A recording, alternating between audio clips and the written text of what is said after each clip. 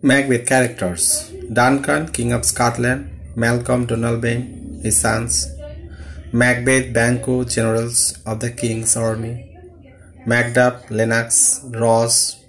Menteith, Angus, Caithness, noblemen of Scotland; Plian, son to Banquo; Seward, Earl of Northumberland, general of the English forces; young Seward, his son; Seyton, an officer attending on Macbeth;